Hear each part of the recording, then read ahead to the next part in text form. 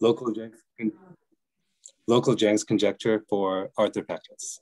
So please, Freydoon.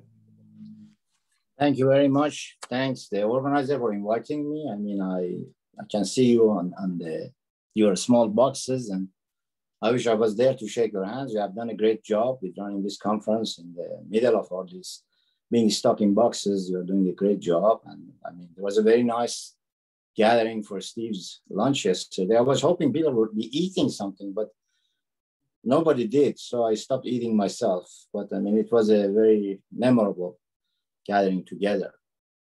Well, let me say a few words about Steve. We go back, as I said yesterday, to Institute for Advanced Study, 1975-76. That was the first year I met him. We were together. There were a bunch of other people. I think I remember Nori was there, and Milicic was there. And there were some of my classmates from Hopkins. I mean, they are no longer in mathematics, but they are doing much better than us in terms of making money.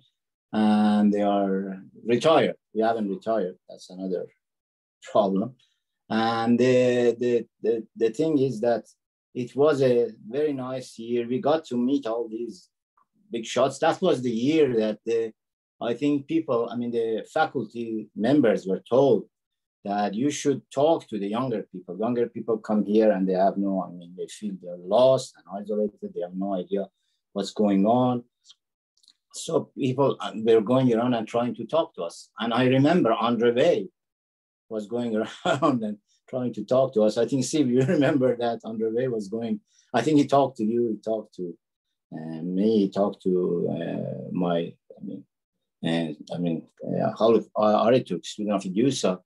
And then that was when we slowly really got to know each other. It was a great group of people. They're still my close friends. And Steve is probably the closest from those gang. Steve and I traveled a lot. As you can see from this picture, we were together in Göttingen. This was 1988. And it was very nice. We stayed there. I mean, that was the first time I was in Göttingen. And I think from our group, Wolfsberger was also there. And then the problem was that at the end of the week, the 2 weeks conference in Ann Arbor in Michigan was starting the Milne-Clausel conference, which was supposed to be some version of Corvallis. So we had to go back. And so the last day on Friday, we took a long train ride. I think it's 4 or 5 hours to Frankfurt because our flight was the next day. They made the hotel reservation for us. And they told us, don't get off the hotel, just go there, stay there and get off in the morning and go to the airport. And we did that. Fortunately, the hotel had all kind of. And when we got to Detroit, oh my God, that was the hottest air I have ever been. And people who were in that conference remember that it was, I mean, as good as the talks were, very unpleasant weather it was. The second one, the second picture that is here comes from the ICM, the year 2002. We were all in China, and there was this conference in that at Hangzhou in that center of Yao, and that picture is the opening ceremonies of that meeting, and you can see we are, I mean, dressed up, and this is Marie-France Wigner-Ross, which you all probably know by now, anyway, and that was another experience. We went. Tong Hai was around and he took us to the lake there and all that very interesting occasions.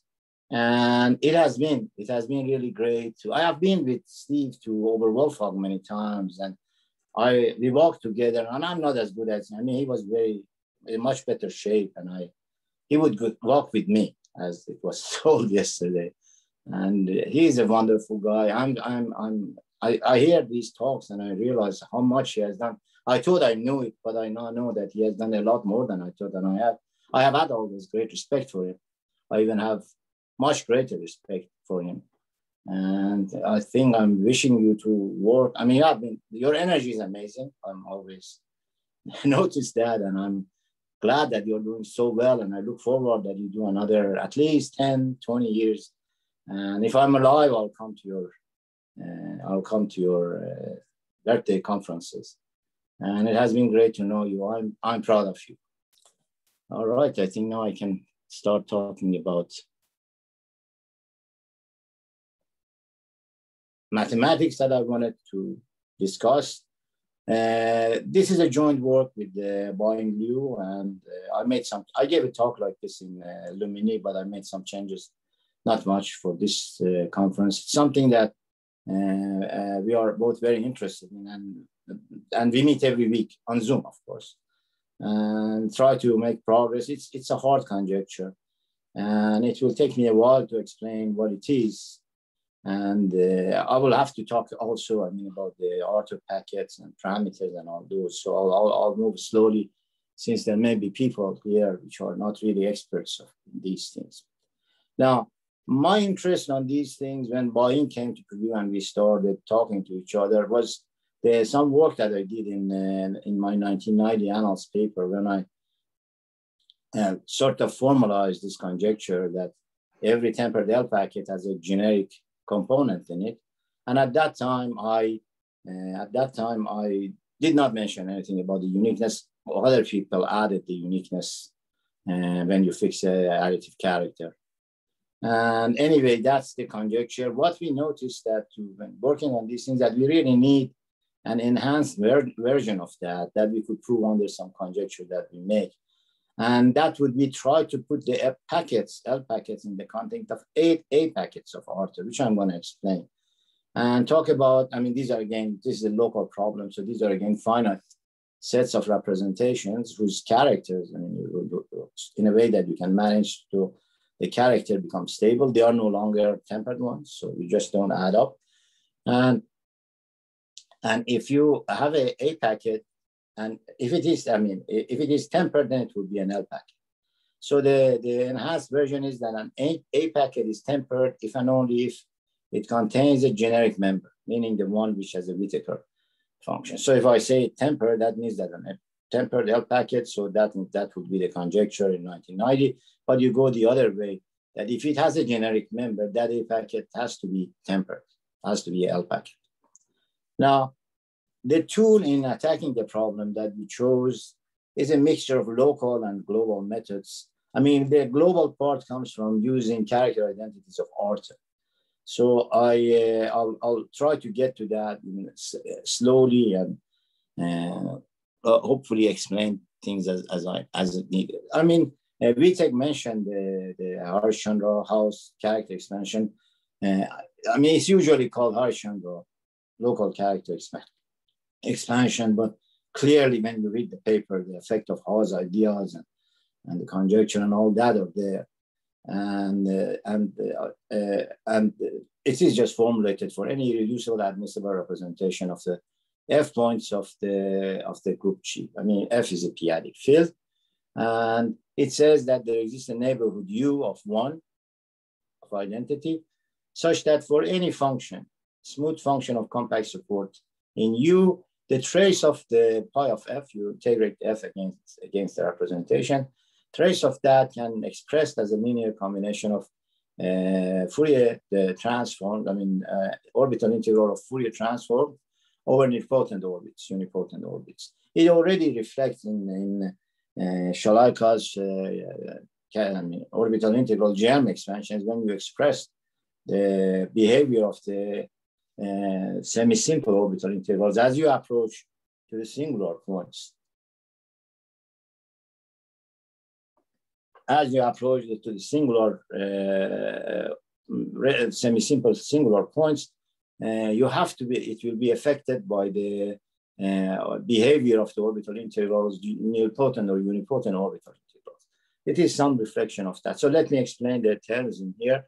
First of all, you have to, you look at F is a function on the group, so you make it a function under the algebra, F tilde by composing with the exponential. Then you take the Fourier transform of this on this vector space of G, and then you integrate it over the nilpotent orbit, unipotent orbit O. And so d mu of U is just a measure on the orbits. Now, these are the objects that appear here. These are numbers. These are in principle complex numbers, but we know more about them in certain cases.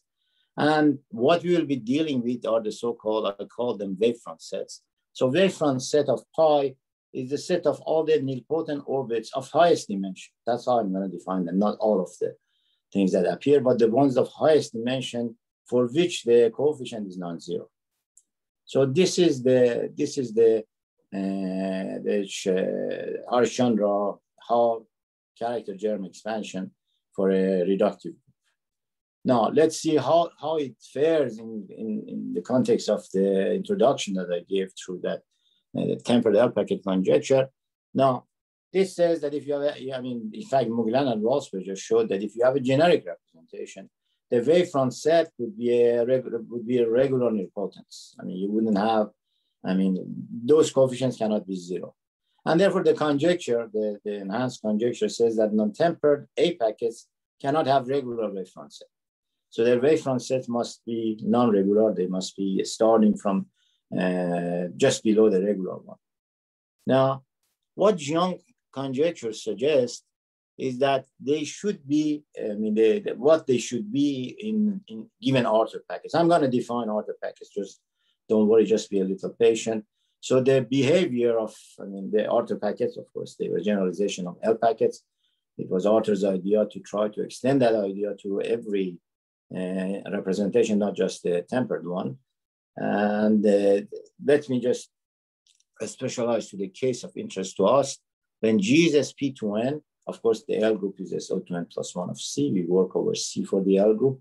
And then this, as it is with the Langlands parameters, Arthur defined his parameters. So these are homomorphisms from the WF, the Freydoon group at F, to SL2s, first SL2C and the second SL2C. And these maps go to SO2N plus 1 of C. So they're orthogonal maps. They become a direct sum, of the homomorphism phi I times these two representations, SMI and SNI. And if I have an SLL, the L is the SL is the L dimensional irreducible representation of SL2C. Given any integer, positive integer, there is a unique irreducible representation of SL2C, and that would be the SL will be coming from there. So in particular, first of all, the phi I of WF must be bounded. And these two pieces here take account for the tempered part of the packet, not the packet, but tempered part of the parameter. And clearly the sum of these Ki, Mi, and I must be equal to 2n plus 1. Now, to this object, to this Arthur parameter, there's attached a very important Langlands parameter. And that we denote by phi psi. Phi psi is just, Langlands parameter should be connected to the first two factors, phi I times SMI. And that is, you just evaluated in these two parameters, W of X, but you will have a non-tempered contribution. You want the third component to be this matrix, diagonal matrix, the absolute value of W to half and absolute value of W to minus a half. And this will be then, therefore, this will be a non-tempered Langlands parameter if Ni is bigger than 1. As soon as the dimension is bigger than 1, this is going to be a non-tempered Langlands parameter. And this plays a central role in understanding Arthur parameters and also in understanding what we're going to be doing here. And then when you have that, then you can evaluate your phi I, SMI, SNI on these three coordinates, and that's what we will get. You will get phi I of W, SMI, and then this thing, and you write it, it will be just like this. And of course, as I said, this part will give you a tempered representation, and the other one produces, on the GLN side, at least of GL2N plus 1 side, will give you a Langlands quotient, and that will give you the representation on GL2N plus 1 parameterized by this parameter. So let me start talking about that. So I have this Arthur parameter. It's going, as I said, it goes to SO2N plus 1 and C. So this Langlands parameter attached to, by the way, this phi psi going to psi, this is an injection. There is an injection from psi to inside the Lagrange parameters. So psi to 5 psi is, so 5 psi is very important in determining psi and determining the corresponding packet. Now I have 5 psi. 5 psi is a irreducible, admissible, unitary self-dual. I mean, this gives me an irreducible, admissible, unitary self-dual representation of GL2n plus 1 of F. It's a homomorphism into GL2n plus 1 of C. So I'll pick up this thing. And this is the beginning of Arthur's idea, trying to classify representations of the self-dual representations of the classical groups in terms of the representation, the representations of classical groups in terms of self-dual representation of GLN. And he has done it very successfully. It is done also for, he did it for orthogonal group and symplectic groups and their inner forms, but now it's extended to quasi-split version by Mark, and I'll explain, and in the for unitary groups and the inner forms by others. I'll explain as I get closer to this. Now I need some notation. Let me assume n is a natural number, a positive integer. Let me define this. I need a second diagonal element. What this does, it takes the standard automorphism of GLN and makes it to be in a form that fixes the given, upper triangular splitting. So it fixes the, unipotent upper triangulars. And so what it does, we have this standard automorphism of GLN. So it's G going to G transpose inverse. And you realize that this is not going to fix the upper triangular. It's going to send it down. So what to do? These things are only unique up to inner automorphism. So we compose them with this int of J tilde, and that will be just conjugated by that. And that will then fix the upper triangulars. And then using this, we define this disconnected group that Arthur used to do the, use that and the twisted trace formula to do what he did to do this classification. So then we have this action, and then we can look at this disconnected group. G plus G tilde plus of n is just G of G. This is GLN times this semi-direct product with this theta tilde. And we know how the theta tilde acts, as I explained up there. And that decomposes to two pieces, the identity component, and then the other component, the bitorsor. That is just Gn times theta tilde. And we will be interested in representations of this object, and that's how Arthur compares his trace formula with those of classical groups. Now, let me assume I have a irreducible, admissible self-dual representation of GLN of F. Now, this is, as I said, one would be the one we just discussed up there. Then, because of self-duality, you have a unique intertwining operator between pi and its contragradient. So we denoted it by pi tilde of n. We respect the notation. Now, this allows us to extend the representation pi to the full disconnected group by putting the action of the theta tilde, which comes through this intertwining operator. Now, then you can restrict it to the bitorsor, so you will get a representation of this part. And now realize, remember that we attach to this psi, this Lagrange parameter 5 psi.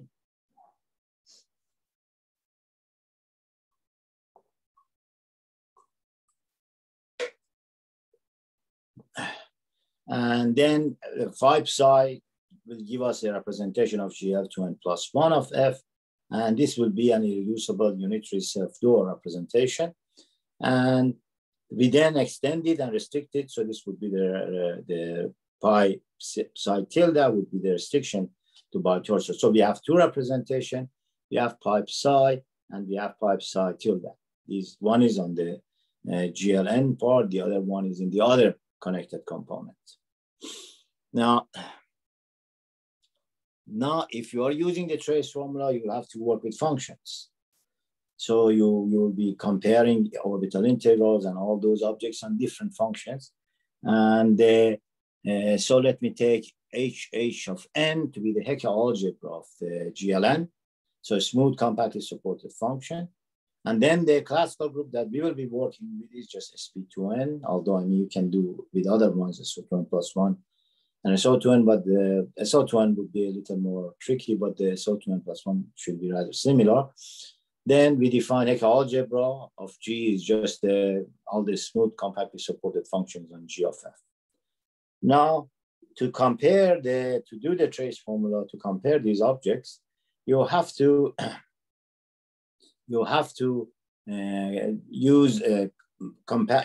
compare orbital integrals. Now, it turns out to define the so-called transfer factors and to do things, it's better not to take any semi-simple, but the so-called strongly regular semi-simple conjugacy classes. Now, these are elements whose centralizer is abelian.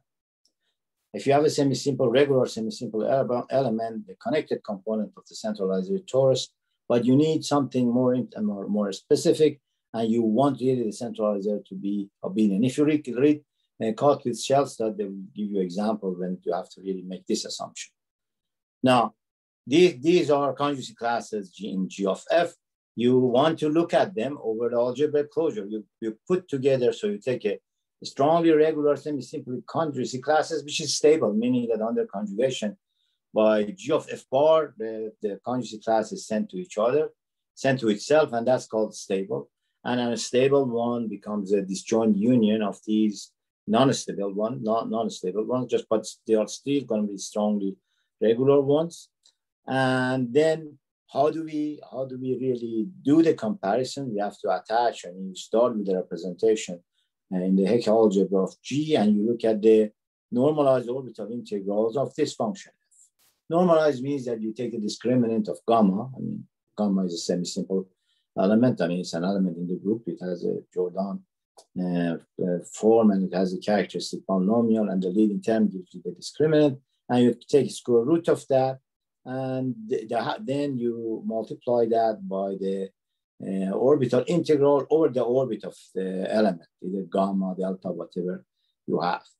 And that's the notation for Fg. So Fg is a normalized orbital integral of F, and then you sum it up. So you start with a stable one, gamma, which goes down to these deltas.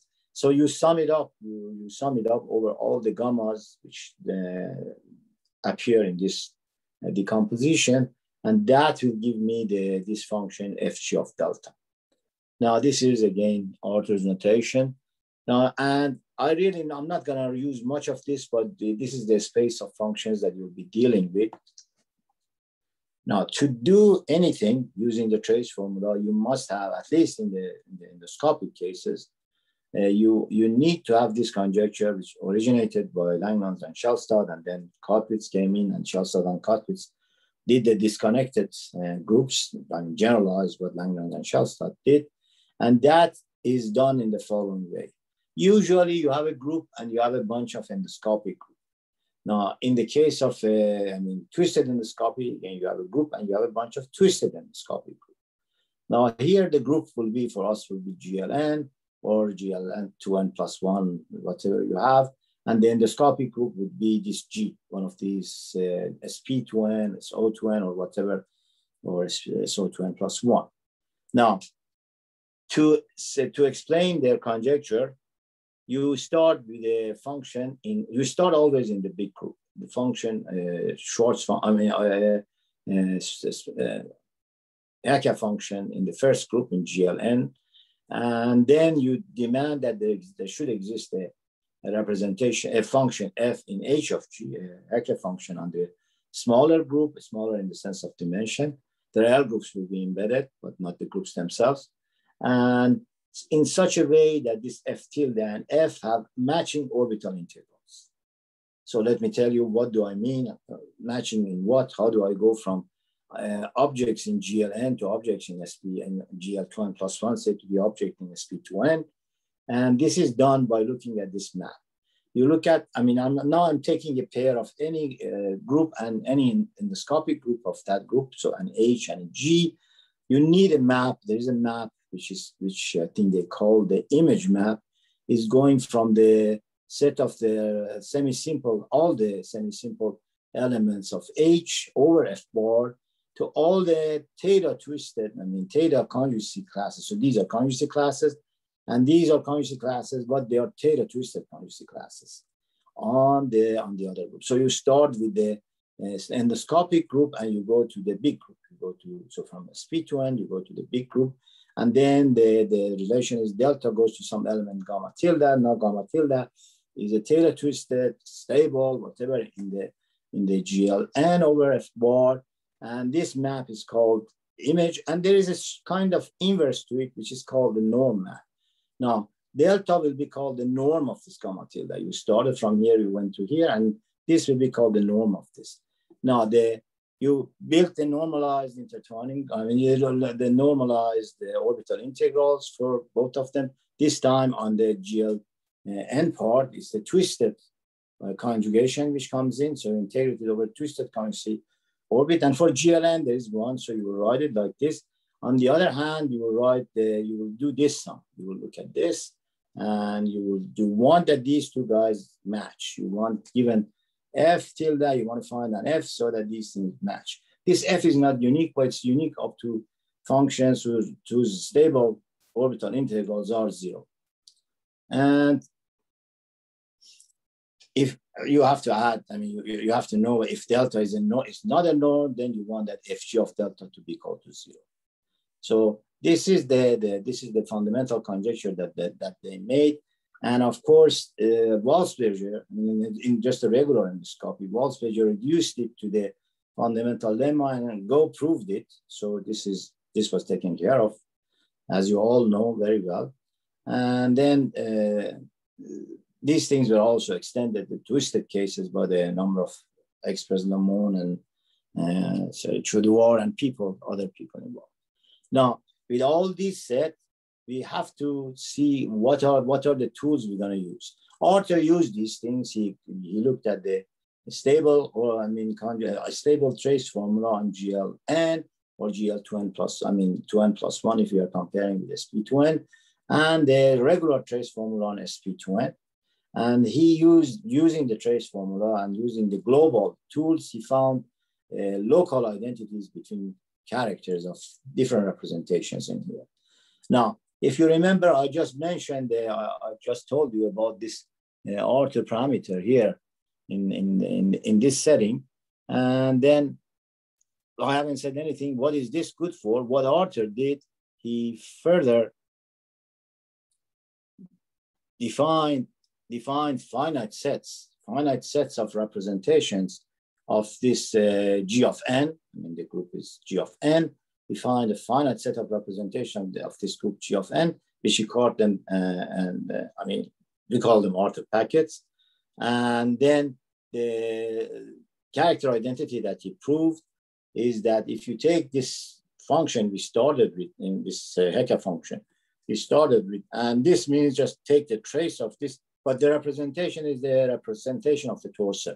So when you compute the action of theta, will coming. So this means this, and then you express this in terms of the linear combinations of the traces of these representation pi in this finite set.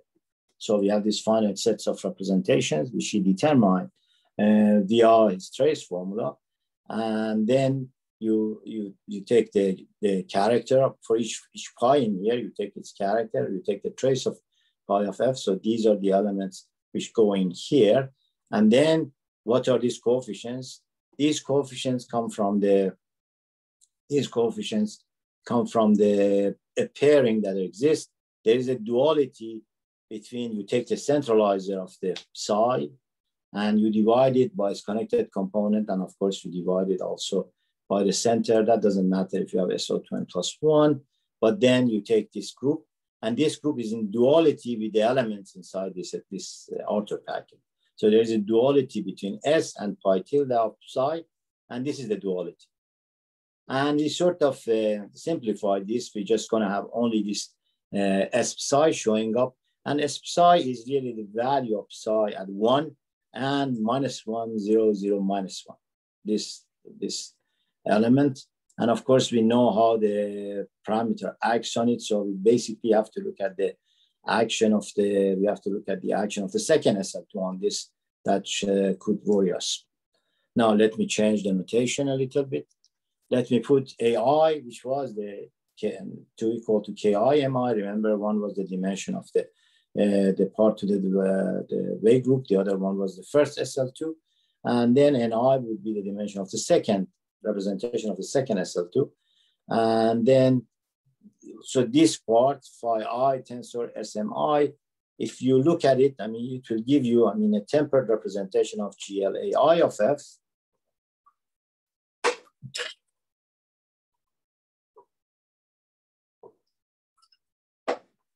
GLAI of F. And then, this autoparameter basically gives you some of such representations. And these are these Thai BIs are Spey type representations. There will be a quotient of, you will take Thai would be the tempered one, which comes from the first two parameters, and you put it in this Spey type presentation, and then you look at it will be the quotient of that will be a representation of GL2n plus 1 that we are interested in. Now, we want to now put these autoparameters in the language of nilpotent elements. That's how we'll be connecting to it. And that's how it is in a lot of literature, in particular in Jiang's article, in Piatetsky's volume, the Contemporary 614, that I'm gonna talk about later. And that's how he started this conjecture. And so if I look at these, if I make the assumptions that these BIs go decreasing, B1 is bigger than all the way to BR, then I can look at these things and write them in the form of a partition, B1A1 all the way to BRAR. This is a partition of 2n plus 1. So this data that I have, this autoparameter, can be given by a partition of 2n plus 1. Now, this partition is, of course, something in GL 2n plus 1 C. So it's a partition in terms of GL 2n plus 1. But of course, we know it is orthogonal because it was going to the SO 2n plus 1 of C. Now, and then remember, we had this parameter psi. We attached to it this partition that now produced. And of course, this partition, you can look at it just like a Young diagram. I mean, you will have A1 rows of size B1, A2 rows of size B2, and so on. So it will look like a matrix if you want to. And then we start with this thing, and we have P psi. So this is a orthogonal partition, and these are usually denoted, I mean, by Collingwood and McGovern by P1 of 2n plus 1. Now, what we need to formulate Jiang's conjecture is the Barbash-Vaughan duality, which is well explained in a 2003 paper by Achar. So this is defined as follows. And this is what Jiang used to formulate his conjecture. And since every talk in here has to justify its connection with Theta correspondence, if you look at that paper, I mean, the major contribution that DOA did is he also connected all these Arthur packets and so on to how duality, Theta correspondence, Kudla's work, and Radis and many other people. So it is, I mean, these things come from the same source. So that's at least one justification for giving a talk in this conference. I don't know if that was the reason I was invited. And anyway, there is a so-called Barbash-Vaughan duality from these partitions, I mean, the orthogonal partitions here to symplectic partition in here. Now, it's denoted usually by this. G check here would be the Lie algebra of SP2N, and G would be Lie algebra of SP2N, and G check would be Lie algebra of SO2N plus 1. So we are moving from partitions in SO2N plus 1 to partitions in SP2N, because after all, we want to get representations for SP2N. Now, so how do we determine, how is this given? It's a simple way of defining it. What is this thing? The nice thing is that it's image, there will be all special orbits. And you start from here, you do three steps. First of all, you transpose this partition. So if you look at the Young diagram, you will have A1 times A1 rows of size B1, and then you transpose that, and that's, you take that, and then what you do, you look at the last row and you take off one element from it, and I'm going to do an example. And then you're still not necessarily a partition for SP. I mean, in particular, the odd elements should appear with even multiplicity. So you have to go down. So you collapse it down to SP.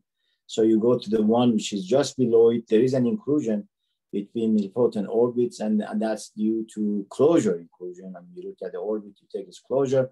Something is less than equal to the other one if it is in the closure of that one. And there could be orbits which have nothing to do with each other. And that's a problem. Now, let me at least do this example when P is B to the A, just a pair of just one, partition of Pn, P1 of 2n plus 1. AB has to be equal to 2n plus 1. So this will tell you that A and B both have to be odd. Now, A of P, we go with this formula. You do the P transpose minus NSP2. And first of all, P transpose will send BA to AB. The next one, you have to take off. You have to take off from the, I mean, you write all these rows. You write A rows of size B, I mean, B rows of size A, and then you take off one of the, you just get rid of one of those boxes in the Young diagram. So it would be an I mean, you're going from 2n plus 1 partition to 2n partition. So you get rid of this. So now this will be a partition of 2n, and it will look like this. So this is that thing. Now, the question is that, do I have to collapse here? Do I have to go down? And in this case, we do not need to do that because both A minus 1 and B minus 1 are odd, are even. And what we have to worry is we have to worry if the odd, this is odd, so we have to see its multiplicity to be even, but fortunately it is. So this odd part of the partition appears with even multiplicity. This one is already even, we don't have to worry about it. So this is already a SP2N partition. So this will be the representation which connects to this will be the one of interest. All right, I just repeated this in here. Again, as a multiplicity is even, we end up exactly with something which doesn't need any collapse. Now, one thing that we could prove is that we could compute the wavefront set of that representation of GL2n plus 1 of pi psi, not the torsor, but that one. And the wavefront set of that is given by the partition p psi transpose. You do that, you will find this, and p psi is in a partition 2n plus 1 partition. We look at it just as a GL2n plus 1. And of course, this will, how did we prove this? We represented this as a full induced, and we used that this thing is an induced partition, and we proved that. So that was the first success we had. We had to use, some other people's work. And then let me at least tell you what is Jiang's conjecture. Now, Jiang tells us what we should expect Arthur parameters and Arthur packets look like. So we start with a given Arthur parameter psi, and we look at its Arthur packet. So this is pi psi tilde is local Arthur packet attached to this psi. Globally, they are infinite. A set will be infinite, and sometimes it's easier to prove, to prove Jiang's conjecture. There are some papers of, I think, Jiang and Baiying that they prove cases of this, and also something with 7 they have. Now, the first part of the conjecture is that if you take a representation pi in the Arthur packet, so pi is in pi psi tilde, and then you take any p in the wavefront set of that pi. This basically tells you that the wavefront set of pi, or wavefront set of the whole packet, basically, has to be bounded by this Barbash-Vogel lift of p psi. We had the parameter psi, we take the partition and we lift it from the SO2n plus 1s to SP2n, and you would want the element in the wavefront set of every representation in here be bounded. So this would be an upper bound. And this is, of course, in terms of the closure inclusion. So as I said, if you have two orbits, one is less than equal to the other one if it appears in the closure of the bigger one. And it could also be expressed in terms of the in terms of the ordering of the corresponding partitions.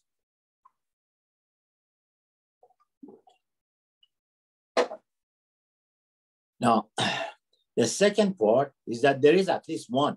There exists at least one pi in the author packet. So it's really a statement about the packet. There is at least one when this thing appears, in its wavefront set. So there is at least one with this property. Now, the way we prove it, we do a comparison and we use that character identity. And one thing that we notice we need is the following. We try to prove it. We have not been successful yet. So we will find the wavefront set of that representation of bitorsor, pipe psi tilde. And the claim is that it's basically the collapse of the one for pipe psi down to SO2n plus one. So you come down. Where does SO2n plus one comes from? Now, first of all, you can tell me what do you mean by the wavefront set for this disconnected object. You look at this thing by means of character expansion of disconnected groups. And that's the Clauzel proved that the same identity as the one that Harshchandra character expansion gives you for the disconnected group. This was used by Kona and Walma to prove cases of different conjectures. And then this basically means that all you have to do is to take the other one and collapse it down. This is a very useful conjecture for us. So we clearly see that as Arthur understood representation theory of the classical groups by going to GL2N, these questions can also be reduced to understanding what happens at the level of GL2N.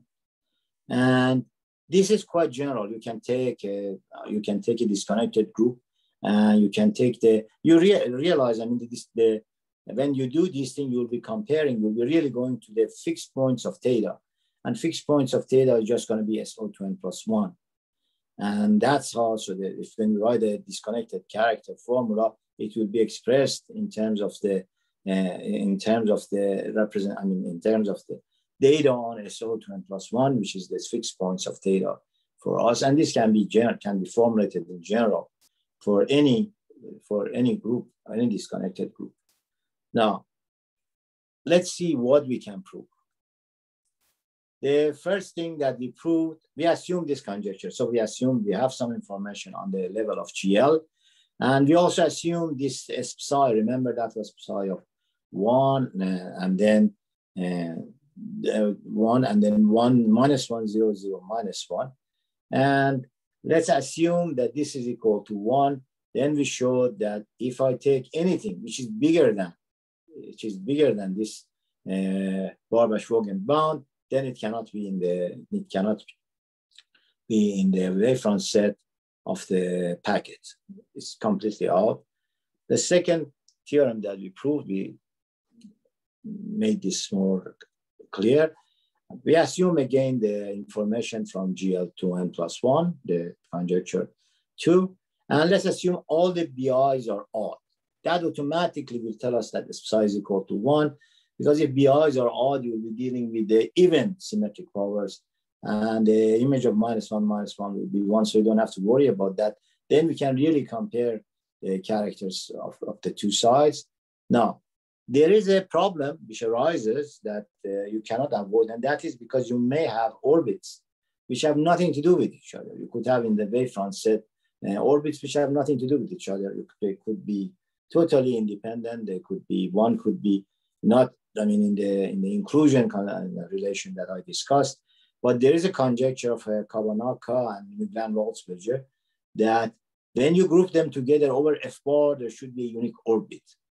So all the nilpotent orbits in PM of pi should belong to a unique orbit on F bar. So this automatically says that that doesn't happen. So that sort of removes that possibility. So then if you have these things, if all the BIs are odd and we assume the information from GL2n plus 1, and of course this conjecture, then DOR's conjecture is valid. Now the second theorem, the next theorem that we proved. Now assume that remember the order that I gave to this thing was B1 bigger than or equal to B2 all the way to BR. Assume the list one is AR is equal to BR is equal to 1. And everything else is even. So assume we are in this setting. Of course, we are in SO2n plus 1 setting. So we will have an odd one if we assume everything is even. So assume that odd one is just 1. Now again, assume the information from GL is okay. And so on the GL2N, we know the conjecture 2 is valid. And assume that this, again, the story holds that there is no non-related orbits. Now again, you have to, this time, you have to still assume psi is equal to 1. We are working to remove that condition. Then Jiang conjecture is valid. So this is the, this is what we can prove in terms of these. And let me outline the proof, and then I'll give an example at the end. So how did we try to prove these things? We, first of all, constructed a representation of sp2nf in the L packet of 5 psi. Now, in the L packet of 5 psi, we produced this representation sigma, and we used some early work of Baiying Liu. Now, then you have to determine the wavefront set for pi psi and pi psi tilde. Now, pi psi tilde is, of course, a representation of the torsor, and for that, you can only do it conjecturally. We haven't been able to prove it, so that would be vis-a-vis this conjecture 2. Now, if you have this parity condition that we said that they are either even odd or they're even, then except for for one B1, BR and AR, then the Barbash-Wogan things will belong to P sigma. Now, P sigma is not the wavefront set in the sense that I defined. It's all the partitions. It will be all the partitions which for which the coefficient CO of sigma is non-zero. Now, what we need is we need really to show that this thing is a wavefront set. This is really maximal. So that is the next step to show that this the Barbash-Wogan image is in the wavefront set, and this will, of course, this will give the part 1 of conjecture, Jiang's conjecture. Now, to do that, we have to do the following steps. The first thing is that we have to prove that we want to do comparisons. We're going to match, functions, expand the functions with a parameter. So we need to show that the dimension, sp2n dimension of the sp2n dimension of the Barbash-Wogan partition is equal to SO2n plus 1 partition, P psi trans. Remember, this was the parameter for the torsor, and this is an SO2n plus 1. And when you look at our character expansions, you will be in one side, you will be having things for the sp2n, and the other side you will have a twisted twisted character for GL2n plus 1. But the twisted character, as I said, can be written as it will have a local character expansion in terms of the representations of SO2n plus 1. So that is how SO2n plus 1 comes in, and that's what we need. This is a long lemma, hard lemma, and the next thing is that we try to put these things together. Remember, we had the character identity. Let me just go back to that.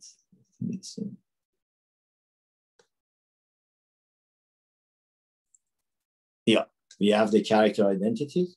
In this side, we have the twisted character for GL2n plus 1. In this side, we have this sum, and these are in terms of sp2n. So in this side, we use this Clausel expansion and write it in terms of a character expansion, just like this, but for SO2n plus 1. Now,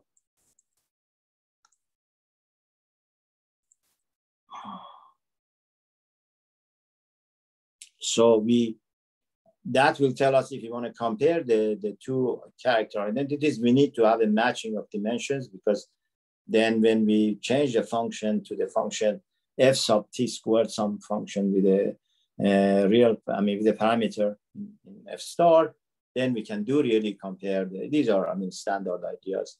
Now, I use these ideas in my Annals paper, and I came up with an endoscopic, with an inductive proof of the tempered L packet conjecture, assuming that it holds for the endoscopic groups, then it holds for the bigger group. But the only trouble that you cannot avoid is that there will be a big one. And the big one is the one which does not come from any endoscopic group. And those you have to really compare with other things. So for GL, you will compare it with unitary groups, and you have to use base change. So things like that to prove for the packets which do not really come from below. And we use that kind of argument. And we use, of course, the conjecture too, which is, I mean, the whole thing we can do. Now, and this will let us to show that this is in the wavefront set. I mean, it's in maximal, but again, modulo the possibility that these maximal orbits do not go together, so there will be unrelated ones. So we have to get rid of those. Now, let me do an example. Let me assume V1 is equal to 3 and A1 is equal to 1, and tau1 is a trivial representation of GL1. And let me assume all other BJs are equal to 1. Now, and assume the conjecture 2 is valid, then we want to show that you can check and see that the Jiang's conjecture is valid. Now the partition is 3, 1 to the 2n minus 2. And if you compute this, you have to go through these steps. You have to transpose, you have to take a 1, and you have to collapse it down. When you transpose it, it will become 3, 1 to n plus. I mean, it's very easy. You just do the Young diagram. And then this will be 2n minus 1, 1 squared. And you have to take a 1 from this. So you get rid of this last one. So it just becomes 2n minus 1, 1. Now, 2n minus 1, 1 cannot be in SP2n because there are these odd parts of the partition which are not appearing with the even multiplicity. So its collapse is going to be SP. It is 2n minus 2 and 2. And this will be the subregular orbit in SP2n. Okay, so when we start with this partition, we will end up with the subregular orbit in SP2n. So we want to show that this is the dominant one. So we only need to show that no generic member appears, as I said, with that enhanced L packet conjecture. And that can be implied. Conjecture 2 implies that. So our conjecture 2 also proves that enhanced generic packet conjecture. And therefore, we have all the tools that we need. And this will tell us that the subregular one, so it really proves the Jiang's conjecture when the Barbach-Vogel thing goes down to subregular one. Now, one thing that we kept using here was that we use this parities, all even or all odd. And that really is a problem. Let me take a partition when this doesn't happen to it. I mean, I like this is a big partition, but I like this one. So let me take this partition and let me first of all transpose it. I'll get this 13 squared, 11 cubed, and so on. And then I have to take 1 from it, and I'll do that. You just change this to 2. And then you have to collapse it down. When you collapse it down, this becomes this. Now this is every odd thing is appearing with even multiplicity. So you're really in SO in SP2N, and that is the eta. Now the problem is that we computed this representation sigma that I mentioned in the L packet of 5 psi for SP2N, and if you compute the partition that gives you, the partition would be that you have to take the special orbit over this partition. You have to take the special orbit over this partition, and that if you compute, that's equal to this. That's equal to this, and this is strictly less than this eta that we found in here, and therefore it shows that you can have this thing which is not really the dominant one that you want. So it appears that we have to, improve upon the choice of the representation that we did, or the choice of the permutation of it that we used. Now we used a lot of, let me give you some references. We used a lot of local work of Gomez, Gurevich, and Sahi in their 2017 paper. This was very helpful. We also used this paper of Jiang, Liu, and Sabin in 2016. And finally, Dihua's conjecture appears in Contemporary Math 614. I think Jim Cobb, an I and Sturt review, edited that. It's a nice volume. And again, that's where he has a very long paper, 80 pages or something. And that's where he talks about the theta, all the relations of these Arthur packets to theta correspondences.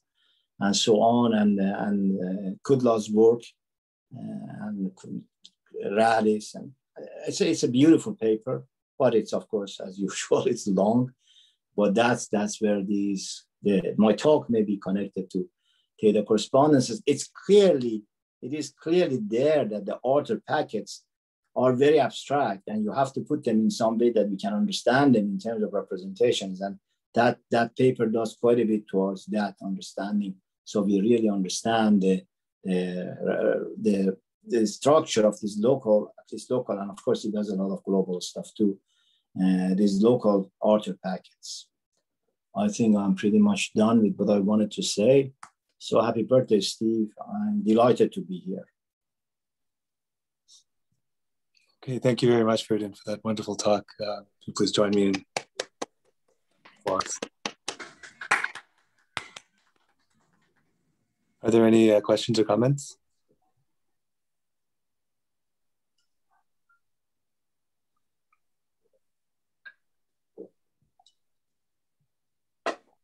Okay, well, if not, let's thank Freydoon again for his exceptionally clear talk. Thank you.